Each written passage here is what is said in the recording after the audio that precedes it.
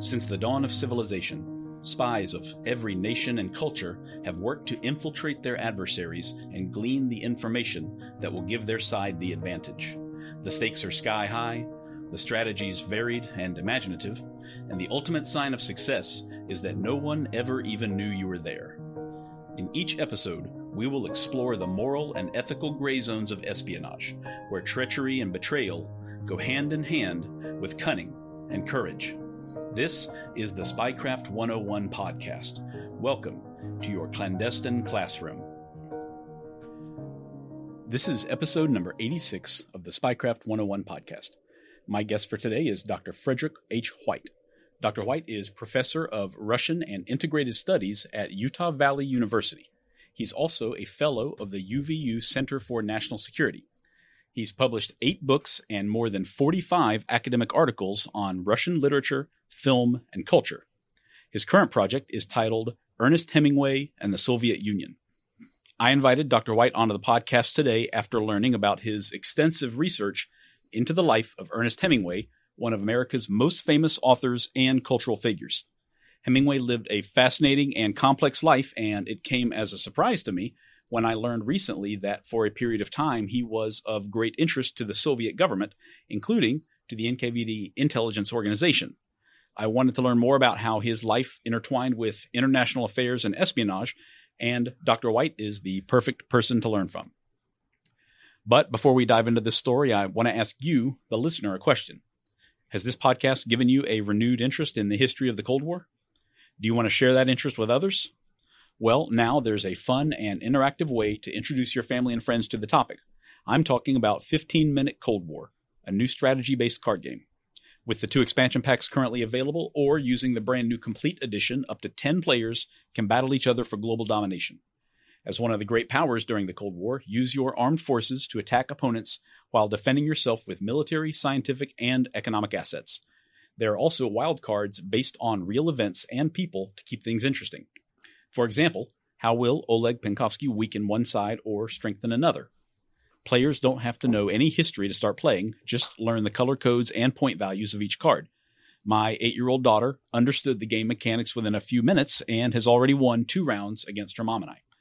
You can also use the new speed tokens to boost the rate of play by up to 50% for large multiplayer games for when the Cold War turns hot. If you've heard me mention 15-Minute Cold War before, there are 2 brand new updates you should know about. Starting now, any order for more than $50 gets free worldwide shipping. And if you use the discount code Spycraft101, you'll get 15% off your entire order. Find it at 15mincoldwar.com. That's 15min coldwar.com, and make sure to follow at 15-Minute Cold War on Instagram. Dr. White, thank you for joining me today. Thank you. I appreciate your time. I know that you're very busy, and we've been kind of planning this for a while now, so I'm really grateful for the opportunity to hear from you about this very, very interesting topic. I appreciate it. I look forward to the conversation. Thanks. So what was it that led you to study Ernest Hemingway and his involvement with the Soviet government in the first place? Certainly. Originally, I was interested mainly in why Hemingway had been translated into Russian, who had done the translations, and how had they become so incredibly popular in the USSR. However, as I was doing my research, I found that as early as 1936, the Soviet government was actually interested in cultivating a relationship with Hemingway. This led to other findings that now form kind of what I would consider a second layer to my research, and that is Hemingway's relationship with the NKVD, which was, your listeners probably know, was the precursor to the KGB. Yeah, absolutely. They've come up many times, but honestly, it's such an endlessly fascinating topic that I love to revisit them because there's so many different aspects to approach that topic from.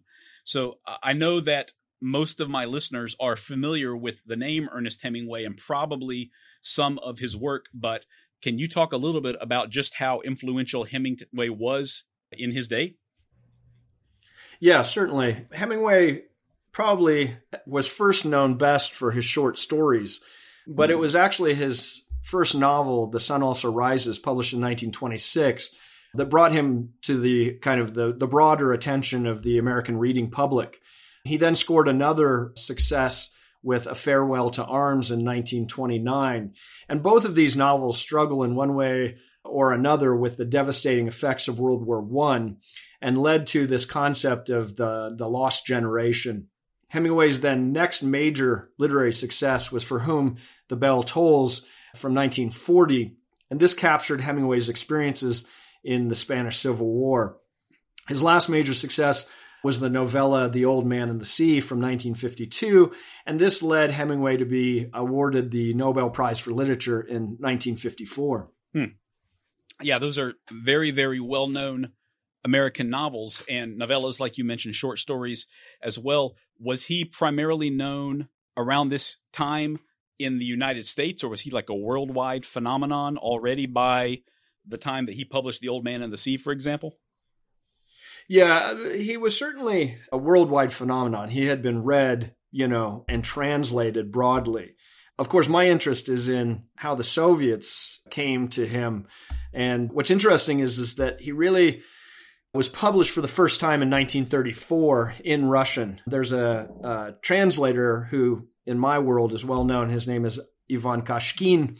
And Kashkin had formed his own group of translators who specifically worked on the works of Hemingway. And in many ways, he would later talk about, Kashkin would, of my Hemingway. It was kind of like a Soviet version. So sometimes I talk about like a Soviet Hemingway and an American Hemingway because they're not necessarily the same.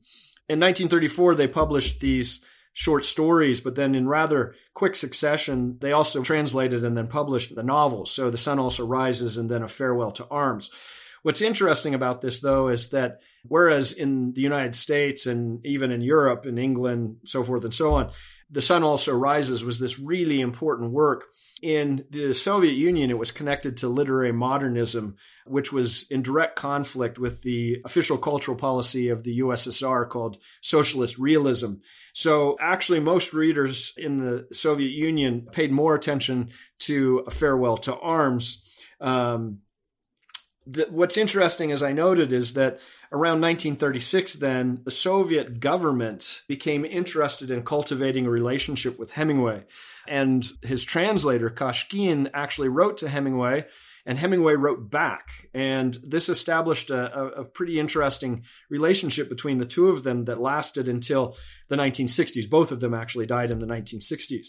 And so we have this relationship between Kashkin and Hemingway kind of developing. We have Hemingway being translated into Russian. We have the Soviet government becoming more and more interested in a relationship with Hemingway. And then suddenly, kind of around 1935, Hemingway starts to move a little to the left politically. And this seemed like a really exciting opportunity for the Soviets. And so within the Soviet Union, everything around kind of 1935 to 39 is published almost immediately into Russian. And the Soviets kind of try to build out that relationship. Now, and we'll talk about this later, in 1940 then, he publishes For Whom the Bell Tolls. And the Soviets don't particularly appreciate that. And so Hemingway becomes persona non grata then from 1940 until the mid-1950s within the Soviet Union. It's only with the publication of The Old Man and the Sea and him winning the Nobel Prize that those people who wanted to reintroduce Hemingway to Soviet readers, they were able to do that. And so we see this brief kind of second period, if you will, of Hemingway's popularity in the kind of mid to late 50s and 60s. Okay, I see. And so you mentioned that very early on, like 1934, the Soviet government had an interest. What was their initial professional interest in him? Was it just, his purely in his literature, or was it already seen as him being potentially like an agent of influence in the U.S. or someone that was potentially malleable or something totally different? Yeah, so the Soviets were cultivating relationships with a lot of leftist writers in Europe and in the United States. You have to remember that you had the rise of fascism, but you still had this kind of last belief that there could be a communist world revolution, right? And so these two political forces were vying with each other throughout the world. And so the Soviets were trying to make friends, if you will, with left-leaning intellectuals around the world. Hemingway was not a communist, and he wasn't even really left-leaning, but he was incredibly, incredibly popular. And so he kind of came on the Soviet radar first for his massive popularity. But then, as I noted, in 1935, there were a few events that occurred that seemed to push Hemingway a little to the left. And the Soviets saw this as an opportunity to develop that relationship. Okay, I see. And how was he viewed by the Soviet reading public? Did they view him in the same way that American audiences viewed him? I mean, they were coming from a very different culture and history and that sort of thing. So was he popular for the very same reasons in America and the Soviet Union, or for different reasons? Really for different reasons. And this is part of my research has kind of revealed this to me, and it's quite fascinating. You know, for most Americans, we're not talking about professors of English or whatever, but for most Americans, we kind of associate Hemingway with Paris of the 1920s, bullfighting, big game hunting maybe, and fishing in the Gulf Stream, this kind of uber, masculine individual. And the Soviets, however, came to Hemingway from a different, as you noted, perspective. And his high point within the Soviet Union, at least in what I call the first period or the literary period, this is that 1930s period, really revolved mainly around his activities during the Spanish Civil War. And so where we look at The Sun Also Rises, for example, as this kind of emblematic work of the lost generation, Paris of the 1920s bullfighting, the Soviets and even the Russians to this day still preference works like Hemingway's play, The Fifth Column, which probably a lot of American wouldn't even know about, or the novel To Have and Have Not, because these were the works in which Hemingway started to kind of look like he was shifting closer to the Soviet political perspective. So there is really two different, as far as I'm concerned, two different Hemingways. There's the American Hemingway and there's the Soviet Hemingway. And the Soviet Hemingway is very much kind of 1936 to 1939 and the heroics around the Spanish Civil War. Okay. The Spanish Civil War, that's a topic that I've kind of touched on here and there without really ever getting very deep into it, but it seems to pop up more and more in my research because it was kind of the origin of so many things, like so many people that were major players in the 40s, 50s, and on. They kind of cut their teeth in the Spanish Civil War in a big way. So can you talk a little bit about the significance of the war, in particular how it related to Hemingway? Certainly. We now can in some ways look at the Spanish Civil War as the precursor to World War II. As I had noted just a second ago, we have these two forces vying, right? These two political forces, fascism and communism. This is where, in some ways, they clashed for the first time. So in 1936, there was the Spanish military tried to overthrow the democratically elected leftist government of the Republic. The nationalists were led by the military general Francisco Franco, and they actually received aid from Nazi Germany and fascist Italy. The Republican side then ultimately was supported by the Soviet Union and Mexico, and Joseph Stalin had originally hoped that as he started helping the Republican side, that maybe England or France or the United States would join and kind of buffet that support. However, they didn't do that. And so instead what happened was the Comintern, the Communist International that was set up to work with communists throughout the world, tried to bring in communists from other parts of the world to fight in what was eventually called the International Brigade. The problem is that for all the efforts of the Soviet Union, Mexico, and the efforts of the International Brigade, the truth of the matter is the nationalists were just better supplied. And by 1939, the Republic fell. Now, Hemingway was on the side of the Republic. Many of his friends were kind of left-leaning, plus he himself empathized with what had occurred or what was occurring to the Republic. And so he went there officially as a journalist to cover the Spanish Civil War. Okay, I see. And you mentioned the Soviets were interested or hoping that some of the other Western powers would kind of align on their side. Did they have any like far-reaching goals for the war? Or did they simply want to kind of support, left-leaning communist forces in another country? Yeah, I mean, it's kind of difficult maybe to say exactly what Stalin hoped to get out of Spain, but certainly the storm clouds were forming, right? Mm-hmm. And Stalin was looking to see who his allies were going to be going forward.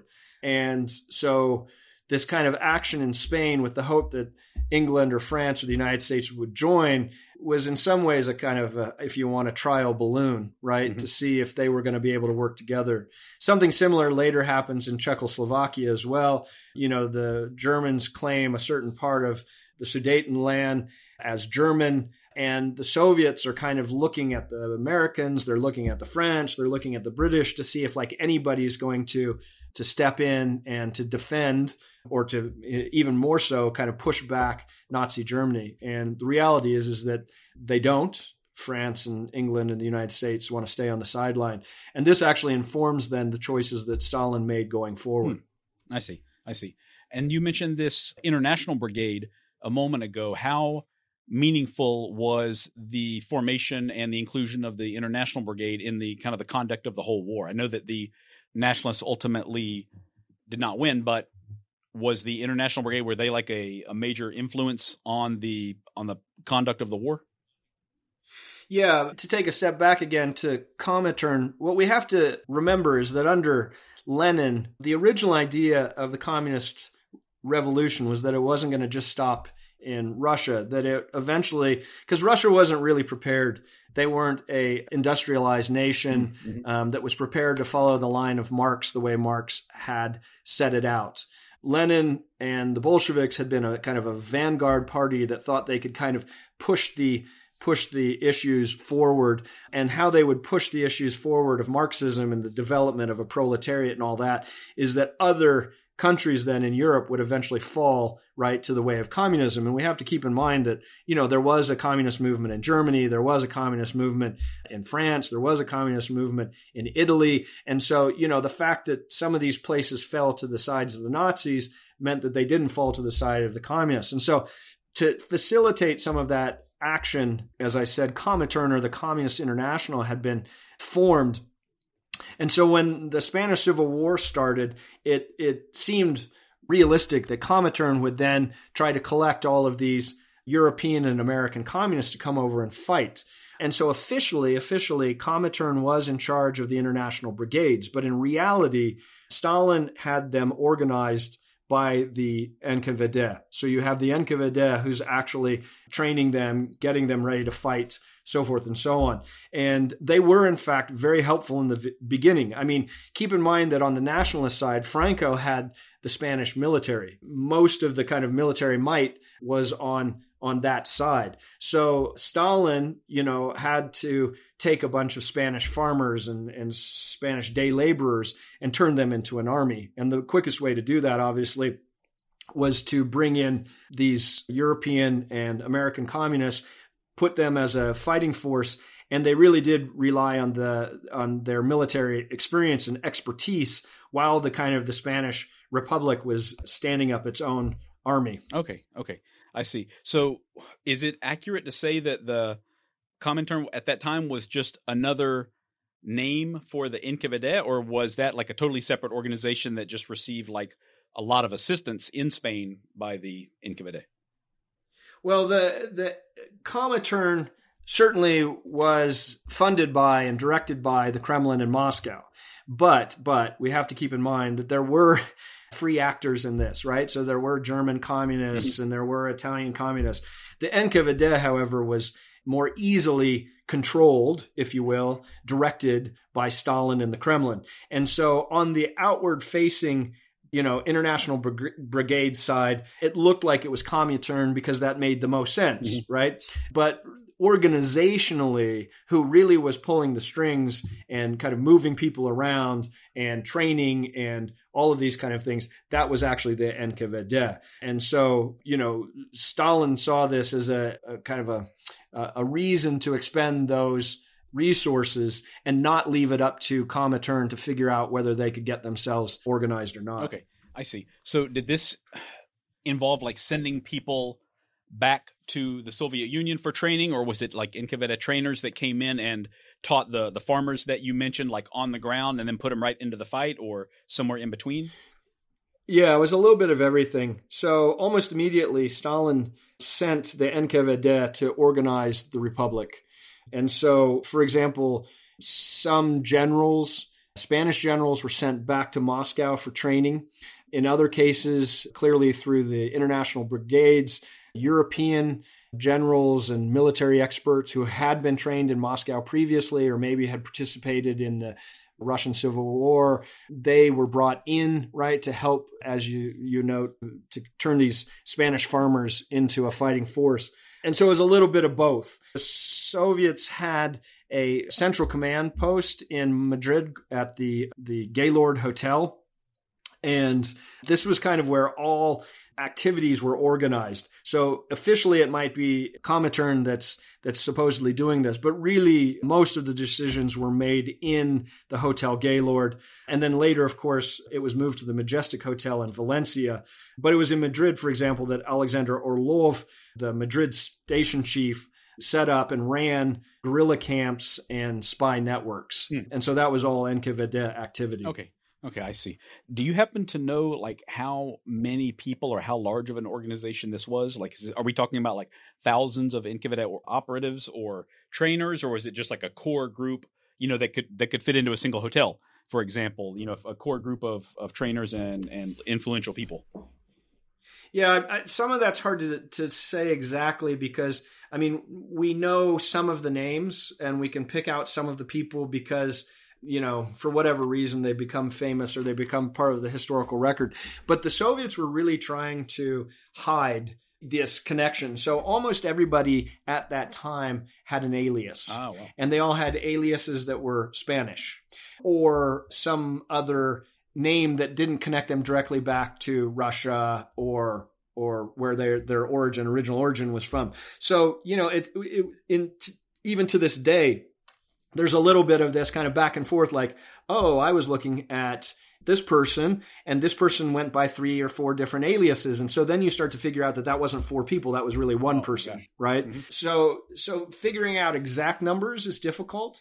And as we'll probably talk about too, there was a lot of infighting that was occurring anyway during this time. And so who exactly was on the side of the Stalinist effort and who eventually wasn't also becomes an issue as we go along with the Spanish Civil War. Gotcha. Okay, I see it. Yeah, that must be a complex and difficult project to work on. Then if you've got multiple aliases by all these people running around and the factions within factions and that sort of thing. We'll be right back. When was the last time you delved into the world of Australian agriculture? It's as diverse as it is professional, as it is captivating. Growing marron definitely runs in my veins. AgriFutures On Air shines a light on the developments in ag science, blueberry and aphid, it's like the mosquitoes of the plant world, rural communities, and national challenges and opportunities. You've got so many people around to help the young farmer get up and going. Treat yourself and join us on AgriFutures On Air, wherever you get your podcasts.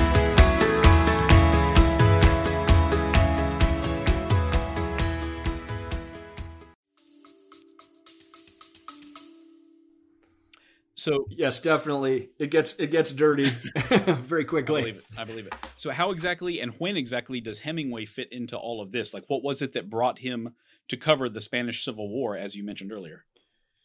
Yeah, so I mean, I think we all know that Hemingway had a kind of a long relationship with Spain, and that goes back, as we've talked about, and is kind of displayed in Sun Also Rises. He was an aficionado of Spanish bullfighting. He also had friends who were kind of left-leaning and interested in Spain, including John Dos Passos. And so Hemingway kind of got pulled in originally into a film project called The Spanish Earth, which was meant to be kind of a propaganda film to portray to the West the plight of the Republic. There had been an earlier film, Spain in Flames, that had been basically put together by existing films that were out there and were kind of respliced and put together. But then Hemingway and John Dos Passos and some other kind of folks decided, no, you know what, we really need to make our own film. And so part of the reason that Hemingway decided to go to Spain as a foreign correspondent, that was his kind of entree back into Spain, was so that they could continue to make this film, The Spanish Earth. Okay. I see. And from what I recall from reading some of your articles, he makes like a very good friend or a very close contact, a Russian there. I believe his name was Koltsov. Is that correct? Was that his primary contact among the Russian element there in Spain at that time? That's correct. Yeah, Mikhail Koltsov. Yeah. So can you tell me about him exactly? How did they come to know each other? Yeah. So Koltsov's actually a really interesting person. He was in Spain as a journalist for Pravda. However, almost everybody seemed to know that he was the eyes and ears of Stalin in Spain. And so Hemingway comes to Spain and he's working with the Dutch filmmaker Joris Ivens, and Ivens introduces him to Koltsov. Joris Ivens had been a member of Comintern, and he had actually made some documentary films in the Soviet Union. So he knew Koltsov. Ivens realized that Koltsov was kind of running the show. Ivens was bringing Hemingway into Spain so that they could keep working on the Spanish Earth. And so he puts the two, Koltsov and Hemingway, together. And I would imagine that for Hemingway, it was really clear almost immediately that Koltsov was in charge. And so, of course, Koltsov sees Hemingway and knows immediately who he is. He's like, by this point, one of the leading American writers of the period. And so it's my position that both of them realized what they could get out of the other person, right? And so this was the kind of the flourishing, if you will, of their relationship. Koltsov was willing to provide Hemingway with inside information, or what Hemingway would eventually call true gen. And of course, for the Soviets, if Hemingway actually transmitted any Soviet propaganda, that was going to be a major win for them. And so again, this seemed like a mutually beneficial relationship that the two could have. Okay, I see. So they had this, it's clear the benefits, the mutual benefits of it, but these guys, did they also strike up like a personal friendship, or was it more about kind of taking advantage of each other's positions? No, I think that, there's some distinct similarities between the two of them. Koltsov was a well-known journalist in the Soviet Union in the 1920s, and he had this reputation a little bit for being where the action was, and certainly Hemingway had the same. Koltsov had covered aviation when it was still pretty kind of dangerous and exciting. And so Koltsov was known as a bit of a daredevil. He was also allowed to travel abroad and be a foreign correspondent, probably because of his connections to the NKVD. And he also was, in some ways, a cultural ambassador for the Soviet Union. He was one of these people who was out there cultivating relationships with left-leaning writers and cultural figures in Europe. He hosted these lavish parties at his apartment in Moscow, and it was where the high Soviet command and European intellectuals would mix, right? And so, much like Hemingway, Koltsov had this kind of outsized persona. He courted danger. He lived dangerously, right? And so I think that when Hemingway saw Koltsov, he saw, even though physically they were very different, I think he saw that he was looking kind of at someone he could understand. Koltsov, it's just kind of interesting. Koltsov was actually short and stocky, but he was very well dressed. He was known to be a pristine dresser. And Martha Gellhorn, who ended up becoming Hemingway's third wife, suggested that Koltsov looked more French than he did Russian. So I think there was much more there than just, I'm going to use you and you're going to use me. I do think there was a genuine friendship there. Okay. Yeah, that's fascinating, striking up a relationship like that between two such influential guys in the middle of a dynamic war zone there in Western Europe. That's got to be an amazing relationship, and time and place and everything. Yeah, for sure. So how did Hemingway end up writing about the Spanish Civil War? I mean, was it in a way that the Soviets had anticipated, or that Koltsov had anticipated? Yeah, and for me, this is where things get really interesting, right? So Koltsov, being the eyes and ears of Stalin, gives Hemingway this incredible access to people and to places that would normally be completely off limit to any non-communist. For example, Hemingway was allowed to regularly dine at the Hotel Gaylord. They had food there, they had booze there, which of course Hemingway liked, but then people were there too. So Hemingway got to meet these, Soviet-trained generals and just about anybody under the sun, frankly, that had a connection to the Soviet effort. For example, Hemingway became really good friends with a Hungarian general who had also been a writer previously named Mate Zalka. He was known as Pavel Lukács was his alias. And Kaltsov made that introduction between Hemingway and Zalka, and they struck a friendship. And Zalka then ended up leading the international brigades, and Hemingway often would accompany them, Zalka's unit. Hemingway also met the NKVD chief Alexander Orlov at the Gaylord, and from this meeting then, Hemingway was given a tour of the guerrilla training facilities that Orlov was organizing. And then the relationship that I think is actually the most interesting, and one that I uncovered just because of reading Russian as opposed to working with English language resources, is there was a gentleman named Haji Mamsurov. Haji Mansurov was actually the one who was running many of the guerrilla raids. He was going into working with the Spanish guerrillas. And Kaltsov introduces Hemingway to Mamsurov. And even though Mamsurov's a bit weirded out by talking to Hemingway, because obviously he's supposed to be their secret and he's trying to pass himself off as a Spaniard and all these kind of things, Kaltsov says to Mamsurov, look what we can get out of this. This is important. And so, again, this is one of those moments where we kind of see, that it was beneficial for both. Hemingway was getting access to this crazy information, and Kaltsov was understanding what that would do for him. And so Mamsurov met with Hemingway several different times, explained to him the way that guerrilla warfare was conducted. And I'm quite sure that Mamsurov then ends up being kind of one of the, not the only, but one of the models for Hemingway's Robert Jordan, who's the main character in For Whom the Bell Tolls. And so, again, this is a kind of a long way of saying that most of Hemingway's dispatches of the period aligned almost perfectly with Soviet propaganda. And the way we can check this, the way that I know this is true, is that at the same time that Hemingway's also writing dispatches back for Esquire and for other news agencies, Kaltsov is also writing his own dispatches for the Soviet press. And eventually Kaltsov will publish these dispatches in a collection called The Spanish Diary, which becomes incredibly popular in the Soviet Union. And if you look at the entries for The Spanish Diary around the same times as the entries or what Hemingway was writing at the same time, that they're pretty similar. And so it's clear to me, at least, that Hemingway was taking more or less what Kaltsov was providing and more or less turning it around and disseminating it. Wow. That's amazing. It seems like it was working out in that case, exactly like they expected. So were there tangible or obvious benefits for the Soviet government? Were they getting exactly what they wanted out of this entire relationship, do you think? I believe so.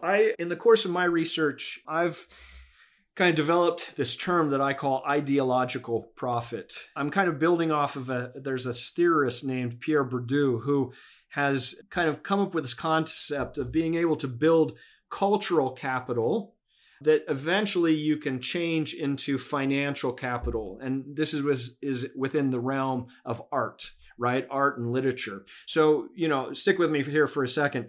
The idea is this, that, before you can sell because it's a little bit easier to conceptualize, before you can sell a canvas with a splatter of paint across the front of it, there's all of these steps that have to occur that build cultural capital. So, right, you have a painter who splatters some paint on a canvas, but then there's all these other actors. There's a gallery that has to, or art collector gallery that has to first hang that piece of painting there. You have to have maybe an art critic write something about that splatter of painting. You have to have people that come to the show. And all this time, right, you're kind of building what is called cultural capital. This is this belief that somehow that painting with spattered paint on it is worth something. We don't know what yet. And then, of course, for Bourdieu, the moment that, the magic moment, is when you actually have somebody that walks into the gallery and says, I'll pay you, $1,000 for that canvas that has splattered paint. And this is the conversion of cultural capital into financial capital. Well, the Soviets weren't interested in financial capital, right? And so this is where my kind of innovation of Pierre Bourdieu's theory comes along and how I explain what the Soviets were getting out of Hemingway. For the Soviets, art and culture were used for political indoctrination. So literature, film, and visual art were supposed to serve the state in order to transform Soviet citizens into good communists. Therefore, I look at the investment that Koltsov and the other Soviets were making in Hemingway in these terms. Koltsov made it possible for Hemingway to gain access to people and to information, and the payoff for the Soviets was that he then published basically Soviet propaganda. And the payoff, the return was not financial capital, but ideological capital. So, when Hemingway repeated this Soviet propaganda in his dispatches that were then published in the West, the Soviets did in fact feel like they had recouped their initial investment in Hemingway, but in ideological terms, not financial terms. Wow. Okay. Yeah, that's a very, very far-reaching thought process, honestly. I feel like they've always been very, very good at that sort of influence and ideology, much better than we are here in the U.S. I think we're kind of ham-fisted with things like that, and they become like blunt propaganda, in my own opinion. And it seems like the Soviets were much better at the subtleties required for this sort of thing. Do you think then that for this ideological profit, were they intending to target the Western audiences, or was it also for like the Soviet citizenry who would later be able to read Hemingway's dispatches in the Western press? It was mainly, I think, for the West, okay. Frankly. Just even today, we look at what's happening with Russia and the Ukraine today. This information warfare, this is not something new.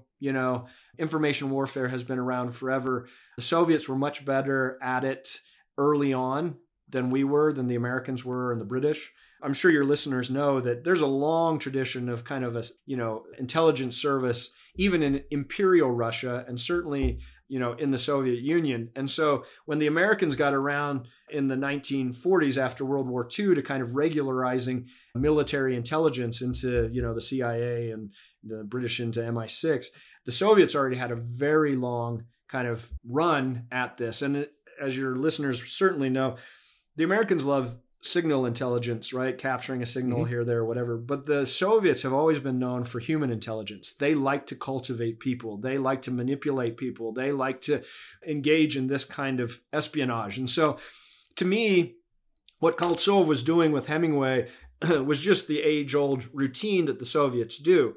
And of course, who is Hemingway really speaking to? He's mainly speaking to the West. I mean, yes, of course, Hemingway's works were translated into Russian, but certainly Koltsov and the NKVD and those people that were kind of facilitating this relationship were very excited about Hemingway kind of doing their bidding, if you will, and getting that information into Western publications. That's amazing. Amazing stuff.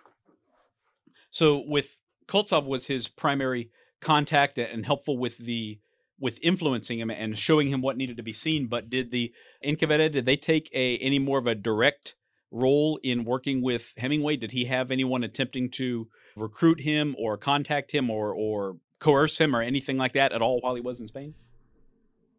No, I think Koltsov, at least from my research, is the main figure in the sense that Koltsov was providing Hemingway with access. Now, there were other people that Hemingway became friends with. He became friends with not so much so, but still with the Soviet writer Ilya Ehrenburg. Ehrenburg officially was a writer for Izvestia, the newspaper Izvestia. But much like Koltsov, Ehrenburg had been allowed to travel widely in Europe, had cultivated relationships with left-leaning intellectuals. And so clearly, he was also, if he wasn't probably an NKVD agent, he was in the employ of the NKVD. There's another relationship that's quite interesting. There was a film documentarian named Roman Karman. And Karman was out there filming around the same time that Joris Ivans and Hemingway were making Spanish Earth. And Hemingway and Karman become friends and remain friends kind of on and off until Hemingway dies. And even after Hemingway died, Karman kind of strikes up a friendship with Mary Hemingway, Hemingway's final wife. And so we have to be careful with the NKVD because there's agents, like pure agents, like Alexander Orlov is an NKVD agent and station chief and spy and whatever.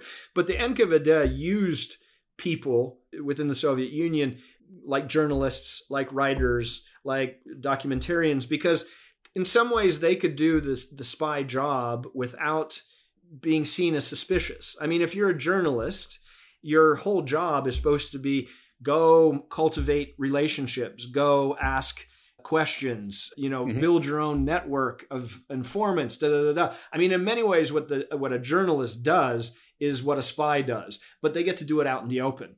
And so this is why we see somebody like Koltsov, who was a journalist, but probably also worked for the NKVD. Same thing with Ilya Ehrenburg, same thing with Roman Karman. So when you ask me, was Hemingway approached or cultivated or whatever, kind of yes, but in a way that seemed benign to him because these people were fellow journalists, fellow filmmakers. And so it's interesting that Hemingway maintained these relationships forever. He was always very loyal to people who he had met in Spain and who had supported the Spanish Republic. And so, even with the distances, Hemingway had a relationship or maintained a relationship with Roman Karman on and off, maintained a relationship with Ehrenburg on and off. He had maintained good feelings towards Koltsov, even though it's very odd. It doesn't seem that he really truly understand that Koltsov was executed in 1940. So, Hemingway didn't see these people as NKVD agents who were manipulating him. He saw them as other people who were supporting the Republican effort in Spain that was important to him. Okay, I see. Do you think at any point he became aware that he was kind of being shown what they wanted him to show, even in a very subtle way? I mean, did he, even later in life, did he realize that, his friends had very, very specific ideologically aligned objectives with everything that they discussed with him? I think he did, at least on a passive level, and I'll explain to you why I think that. First, we have to understand, right, that in 1924, Vladimir Lenin died without any kind of succession plan. And the two viable, let's say, candidates to take over after Lenin was, of course, Joseph Stalin and Lev Trotsky. And it took a little while, but Stalin eventually won this kind of internal political battle, and Trotsky, as we know, was forced to flee the Soviet Union and eventually went to Mexico, right? And once Stalin had semi-control of the Communist Party within the Soviet Union, he started looking around and saying, I need to eliminate other political rivals, old Bolsheviks who maybe knew Lenin or were friends with Lenin. And so he begins what is typically known now as the Great Terror. And so what he's trying to do is he's trying to eliminate any political enemies who could vie for power for him, and certainly those people who had supported Trotsky. And so he starts looking at Trotsky's supporters, but also anybody who might be anti-Stalin. And this began what was called the Purge or the Great Terror within the Soviet Union. What's interesting is he was doing the exact same thing in Spain at the exact same time. So what's crazy about the Soviet effort within Spain during the Spanish Civil War is there were, as I alluded to earlier, there were these internal fights. So yes, theoretically, the Republic is fighting the nationalists who are, funded by the Nazi Germany and fascist Italy. But even within the Republic, there's now an internal war that's occurring between the Stalinist and anti-Stalinist factions. And the NKVD is running really nasty purge efforts among Trotsky loyalists in Spain. Okay? Mm-hmm. And this is where we see somebody like George Orwell, who will eventually write Homage to Catalonia, where he's recognizing, oh my gosh, this is occurring, right? The Great Terror is occurring in Spain as well. Okay, now that's the preamble. I'll get back to Hemingway. Does Hemingway know that effectively he's on the side of Stalin? Well, he knows he's getting his information from Koltsov, and Koltsov is clearly the eyes and ears of Stalin, right? We know for a fact that his friendship with John Dos Passos at this time comes completely apart. And part of the reason, again, is this kind of purge that's occurring. And the purge caught up one of Dos Passos' friends, Robles, and Hemingway, to John Dos Passos' face, is basically saying, Robles probably got what he wanted or what he deserved, right? Here's the one thing that I uncovered that I think is really fascinating. So there's a famous fist fight that occurred between the writer Max Eastman and Hemingway. And the story has always been told that the fist fight was because Eastman had written a really harsh criticism of Hemingway's Death in the Afternoon, challenging supposedly Hemingway's masculinity and all this stuff. However, I went back and I reread Eastman's account of what happened. And it's really telling because Eastman was originally, had gone to the Soviet Union, had met Lenin, had met Trotsky, and eventually actually had written Trotsky's first English language biography. And so he was originally very much embedded kind of with the Trotsky side of things. And if you read Eastman's telling of the same story, Hemingway comes to Maxwell Perkins' office, where both Maxwell Perkins is the literary agent for both Max Eastman and for Ernest Hemingway. Eastman says to Hemingway, "Are you really kind of going with these Stalinists?"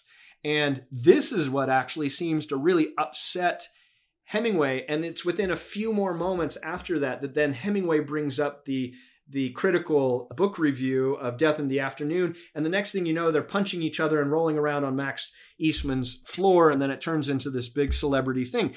But if you go back and read it, right, it seems to me that Hemingway's really upset that Eastman, who was a Trotskyite to some degree, is calling out Hemingway for being a Stalinist, right? Mm-hmm. So again, this is my reading of the situation, but I don't think that Hemingway could completely be oblivious to the fact, right, that there were these two camps and that he certainly was on the Koltsov Stalinist side, not the Trotskyite side. So did he ever, I don't know if I should use the term come to his senses, but did he ever kind of realign after that? Did he kind of distance himself from the Koltsov and Stalinist camp after that in some way? Yeah, to a certain degree he did. He went after the Republic fell, Hemingway went and wrote For Whom the Bell Tolls. And now he no longer needed Koltsov's direct help, right? He had already gathered all of his information. And so his tone and tenor changes quite a bit in For Whom the Bell Tolls. So yes, I do think that on some level he understood that he didn't have to toe quite so close to the Stalinist line once the Republic fell. I will say, and we'll probably get to this maybe a little bit later in the interview as well, but Hemingway was still willing to work with the NKVD in the 1940s, and I argue in my own research that there was a possibility, had he not killed himself, that he would have maybe worked with them again in the 1960s. So in some ways, yes, he was able to disengage from being, say, a Stalinist loyalist. I mean, that would go too far. But he never completely abandoned the Soviet side of the equation.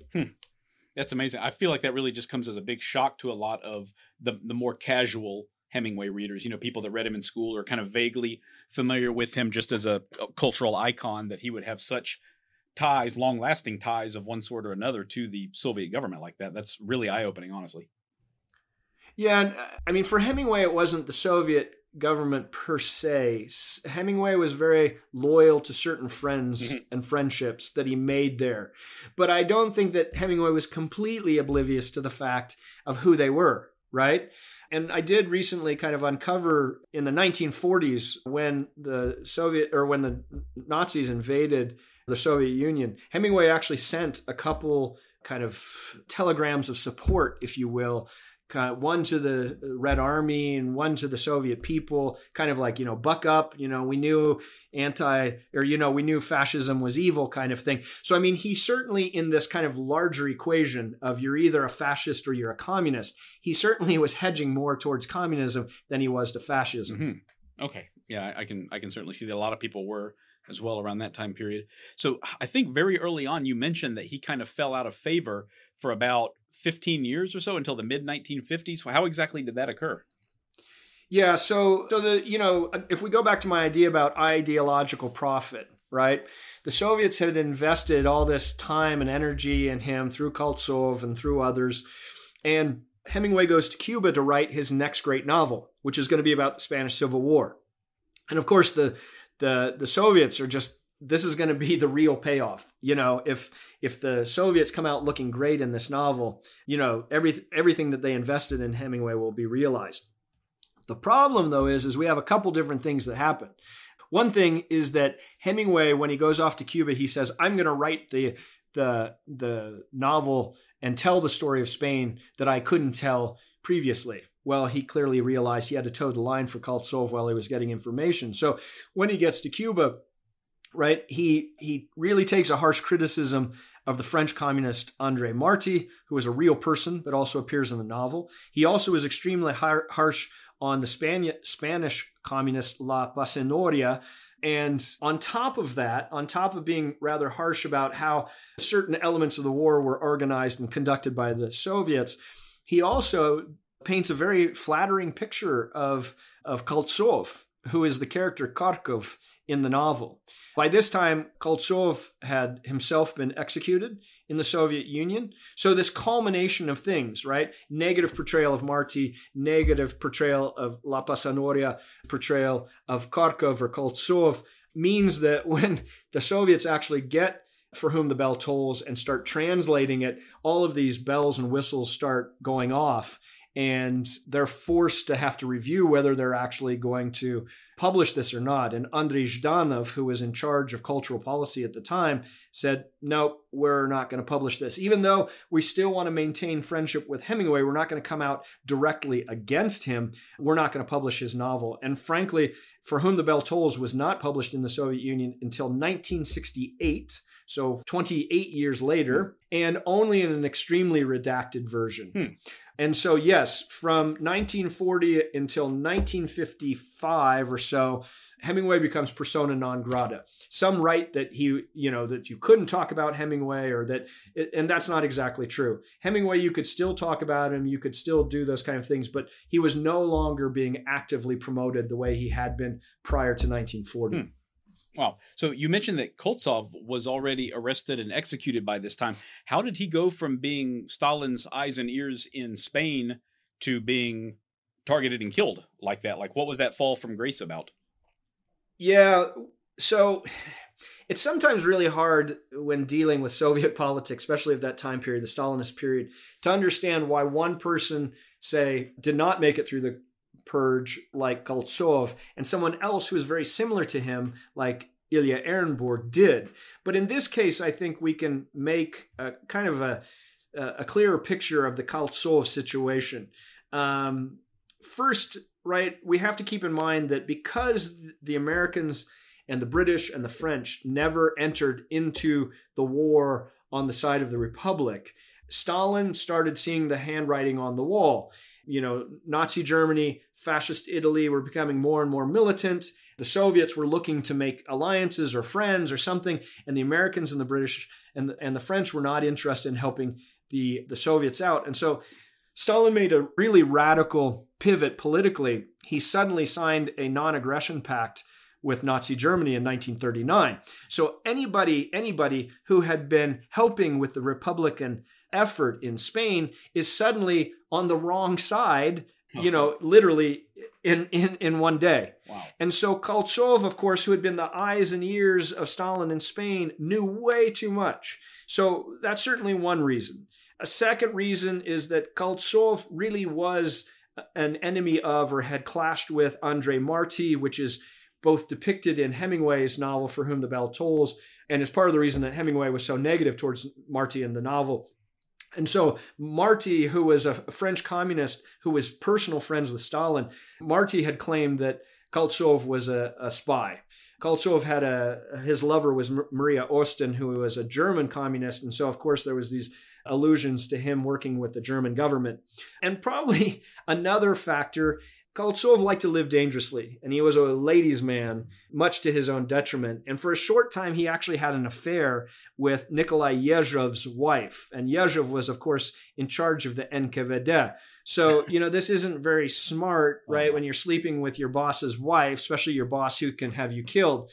And then there's kind of a final element to this, and I think that Paul Preston is very right when he claims that Koltsov had gained so much popularity because of his collection of stories and dispatches called The Spanish Diary, that he really was seen as this kind of romantic figure.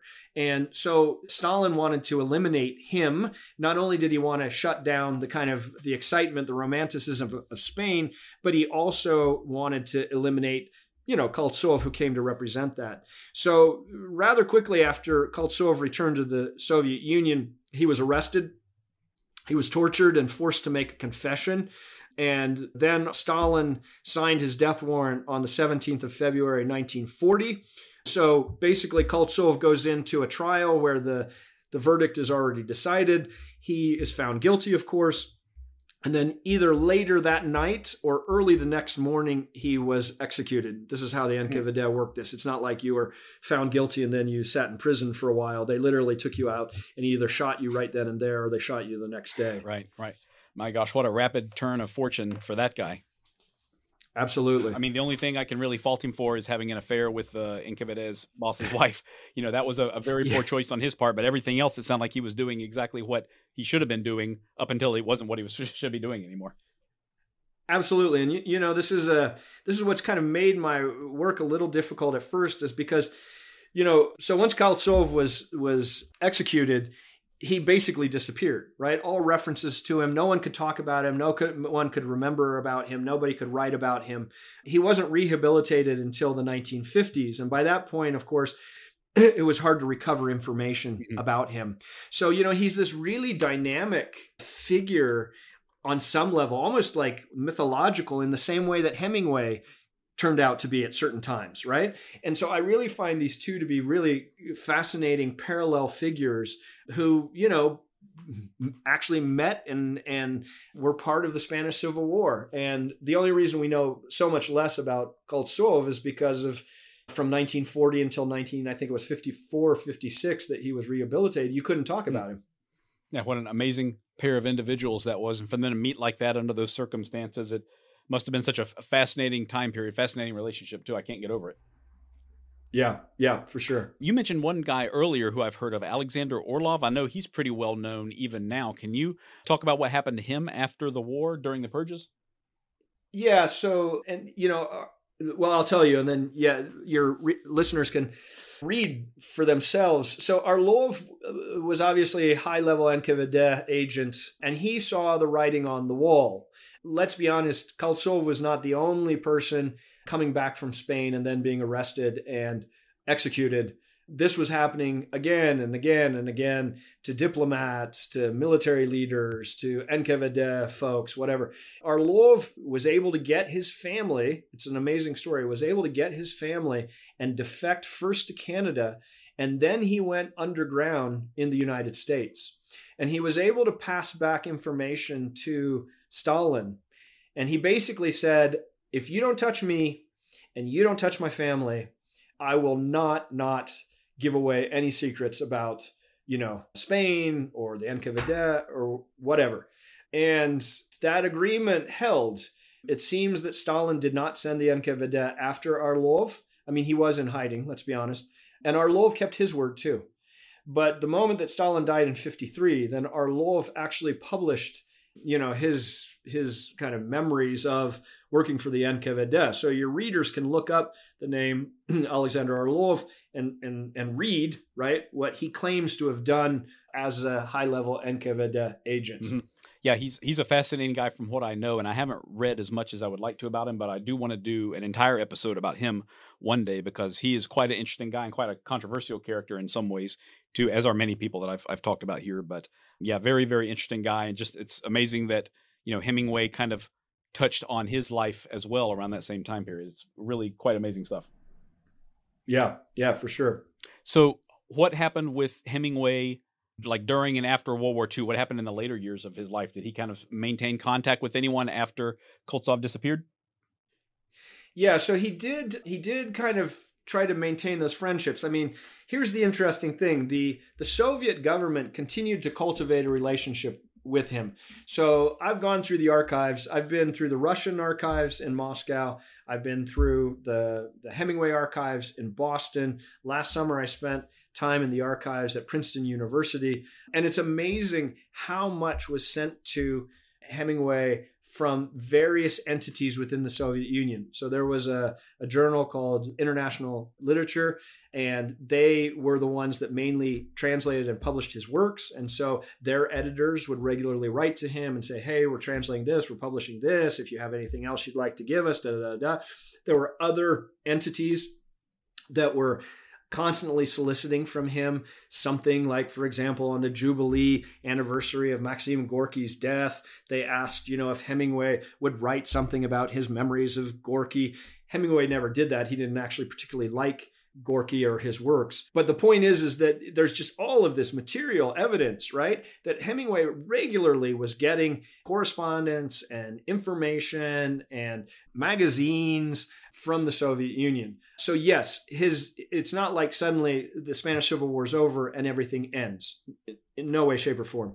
As I said to you before, he remained extremely loyal to people he had known in Spain, including some of his Soviet contacts, Roman Karman and Ilya Ehrenberg being the two most obvious. So yeah, he cultivated those relationships and remained loyal to those relationships. Amazing. I think also he came to the attention of other intelligence agencies like the American intelligence agencies around that time period as well, didn't he? Yes, and there is this fascination. I mean, clearly, I don't think that Hemingway was working with the NKVD for ideological reasons. Like, I don't think he was doing it because he was somehow a communist deep down in his heart or something like that. I think he was intrigued by this whole question of espionage. We know for a fact that when he and Martha Gellhorn went to China right after they got married, upon his return, he had meetings and wrote a report on what he had seen in China and his meeting with Chiang Kai-shek. We know that once the war started, he wanted to run basically an information ring. It's been called jokingly the Crooks Factory, where he actually was allowed to kind of collect information about what was happening in Cuba, related to possibly German efforts to infiltrate. We even know the crazy story of him arming his boat Pilar with enough weapons to supposedly be able to board a German U-boat if it surfaced. And, we have to, yeah, I mean, it's a crazy story, and then we also have to keep in mind that his oldest son was in the OSS, right? And so Hemingway had this attraction to just espionage, I think, writ large. And so yeah, he was involved in that. For those people that are really kind of interested in that, again, it's not really my side of the Hemingway story, but there is a book by Nicholas Reynolds called Writer, Sailor, Soldier, Spy, Ernest Hemingway's Secret Adventures 1935 to 61, where Reynolds actually talks a lot about that interest, right, in espionage, Hemingway's interest in espionage. Okay, yeah, I'll have to read that for sure. I have not read that one yet, but it sounds fascinating. I mean, this guy, what a life he lived. It's just really incredible how many different touch points there were throughout his life, just different phases of his life and different venues and all that. It's really amazing stuff. He lived life to the fullest, certainly. Yeah, and I mean, obviously, at some point you have to wonder how much of Hemingway's mythology, certainly later in life, he began to embrace. You know what I mean? Mm-hmm. I mean, I think he was a larger-than-life character, and he created many stories about himself that actually weren't true. I mean, he claimed that he had fought, with the Italian expeditionary forces and things. But it's almost like later in his life, those kind of white lies that became bigger lies, he begins to actually believe some of them. Mm-hmm. You know what I mean? Oh, yeah. And I do think that may explain kind of some of his interest in espionage in the 40s and 50s and 60s kind of thing. Okay, I see. So speaking of later on, you mentioned that, of course, Stalin died in 53 and a lot changed in the Soviet Union, and he was kind of no longer persona non grata after 55 or so. So did the Soviet government try to kind of reinitiate that relationship with him again, like formalize it in any way now that, Koltsov was long out of the picture? Yeah, so actually in my own research, I argue that there were kind of three approaches. The first approach, of course, was in Spain in the 30s. And I think that was probably the most productive relationship because they actually got Hemingway to publish things that was kind of pro-Soviet. But even before Stalin died in the 1940s, they reached out to, we know for a fact that when Hemingway and Gellhorn were in New York for their honeymoon, they had just gotten married, Hemingway actually takes a meeting with a guy, his American name was Jacob Golis, but Yakov Golis, who was an NKVD agent And, we don't know exactly what was said, but I can only imagine, that Hemingway's asking about his friends in the Soviet Union. And, Volas is kind of saying, well, we know you were great friends with Ilya Ehrenburg and Roman Carmen, and playing to that. Anyway, Hemingway at this meeting agrees to work with the NKVD to the point where they actually have this kind of material passport. They have these stamps that they agree to, these Cuban stamps that if somebody approaches Hemingway and says he's basically working for the NKVD and produces one of the stamps, that's a way to tell, right, that he's really NKVD. They go so far as providing Hemingway with a code name, Argo. And they're kind of building this relationship. But all of a sudden, of course, World War II starts and Hemingway goes and becomes a foreign correspondent covering the war. And so it's hard to maintain that. We know they had, after the New York meeting, they had at least one or two more meetings in Havana, one meeting in London right after Hemingway got to London. And then after that, it kind of goes dark, right? Because Hemingway's doing his thing. He's covering the war, embedded with an American unit, right? He takes over. He goes in when Paris falls. He's one of the first people into Paris. Later, he's embedded with the group during the Battle of Pertgen Forest. So anyway, he gets back to Havana after the war, and the NKVD tries to reestablish the relationship, but it never kind of takes. And so the file that we know exists or existed in the KGB files basically said that Hemingway never produced anything of value. Okay. So that's the kind of the 1940s. Then, of course, if you think about American politics, through the 1950s, you have the McCarthy era, right, with the Red Scare. And this really isn't the time for Hemingway to be cultivating any relationships with the NKVD. So, clearly nothing's happening there. And then I have uncovered one more moment where I think there was potential. So Hemingway's living in Cuba, obviously. Fidel Castro, there's a Cuban Revolution, right? Fidel Castro actually turns to America first for support, and the Eisenhower government isn't comfortable with that. And so the Russians step in. And Anastas Mikoyan, who was probably the second most powerful man in the Soviet Union, comes over and meets with Fidel Castro. But Mikoyan is a huge Hemingway fan. And so he wants to see Hemingway. And so he calls and they agree that Mikoyan and his entourage can come over to Finca Vigía, which is Hemingway's house there in Cuba, which Mikoyan does. Mikoyan brings a bottle of vodka. Hemingway and the rest of them get quite drunk very quickly. But what's interesting to me is that there was one reporter in that group, and his name's Genrikh Baravik. And Baravik is actually still alive. When I was last in Russia in 2019, I called Baravik and I tried to get a hold of him, but I couldn't get him. But there's a lot written by Baravik about his experience there. Baravik, like Koltsov before him, was technically a journalist. He tried to establish a relationship with Hemingway.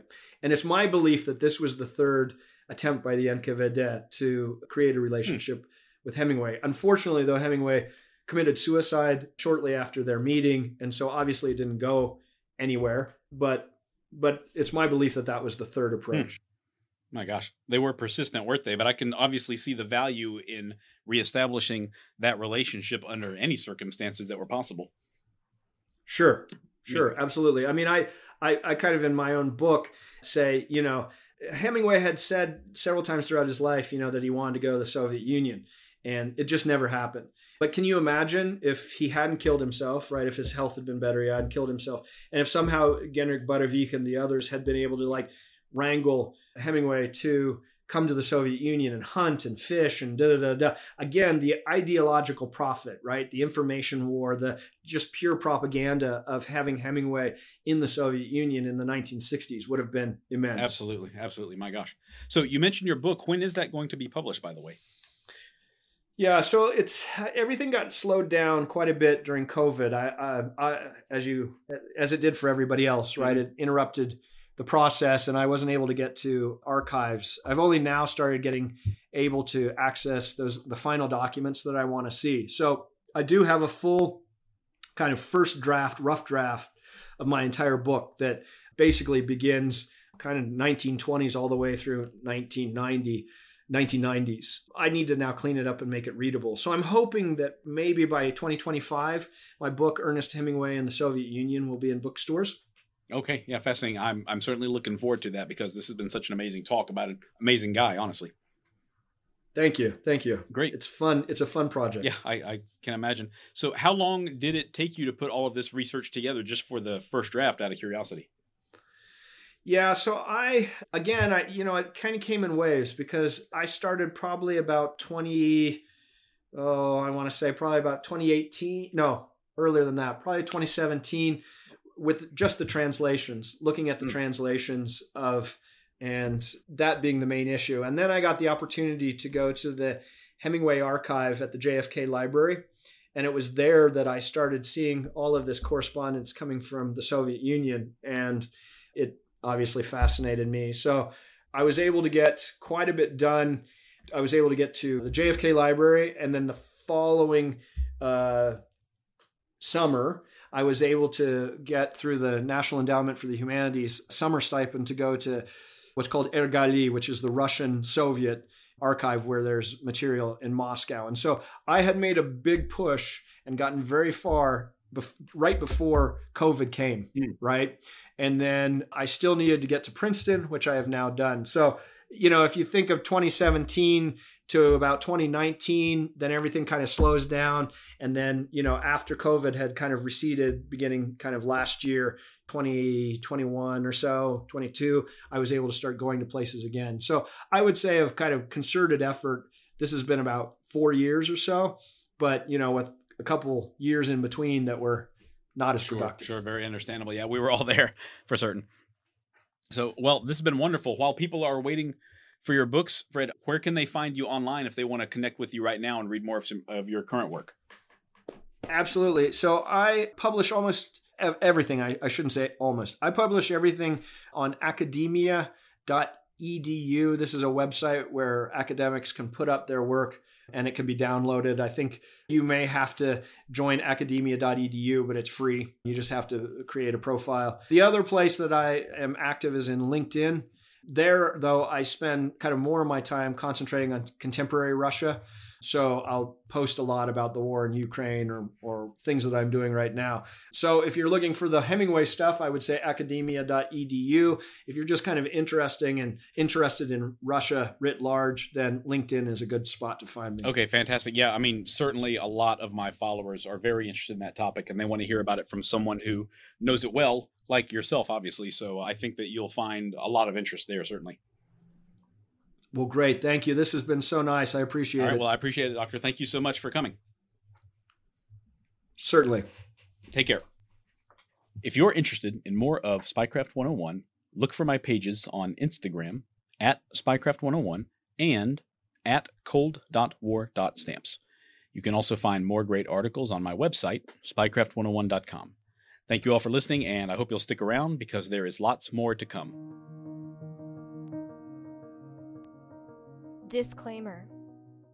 This podcast is for entertainment purposes only. The stories and statements expressed herein are experiences and opinions. They may not reflect the views of the host or the production studio. It's okay if you disagree with our content. No piece of media is right for everyone.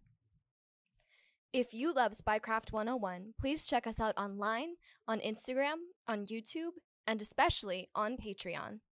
Thank you for listening.